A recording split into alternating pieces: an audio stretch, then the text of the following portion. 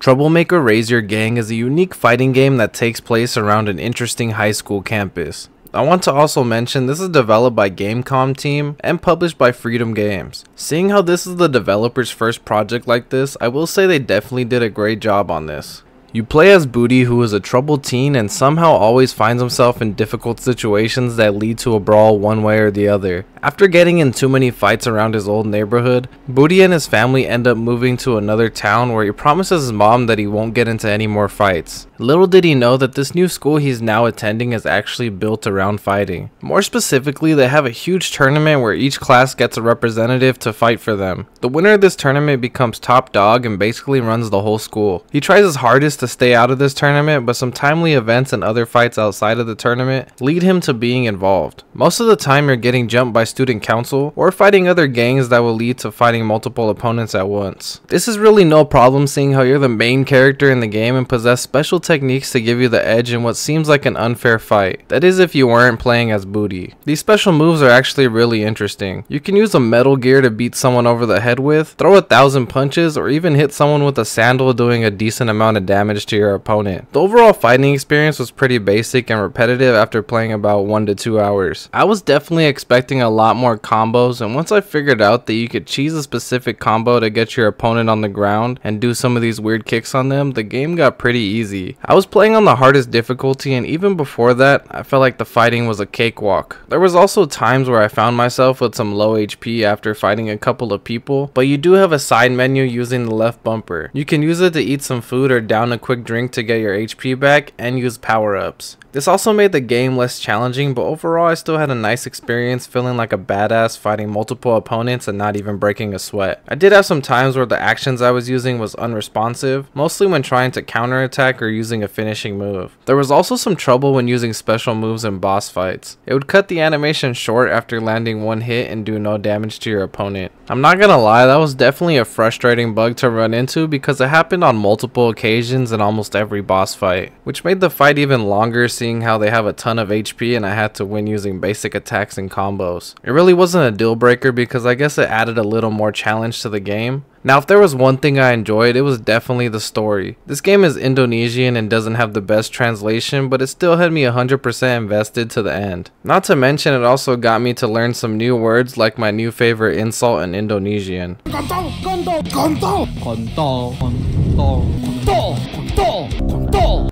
There was a bit of free roaming in the game once you get to a certain part. This was pretty much just to go around campus and to try out some of the various mini games they have available, which weren't anything crazy but still enjoyable nonetheless. Other than the mini games, there wasn't much to do besides going to your next objective and continuing the story. There definitely could have been more added to the free roam aspect, but then again, this is a fighting game and you don't really need to be able to free roam. I just feel like they could have used free roaming to set up dialogue with your other friends in order to get to know them a bit better. You really don't know much about your friends until you get closer to the end of the story. And even with the brief backstory from your friends, it just didn't feel like they were included enough to really form any emotional ties to their characters. When it comes to the actual gameplay, the visuals aren't on par with the huge AAA game, but that's to be expected when smaller teams work on games. I will say the portrait art for all the characters in this sort of anime style look is definitely peak.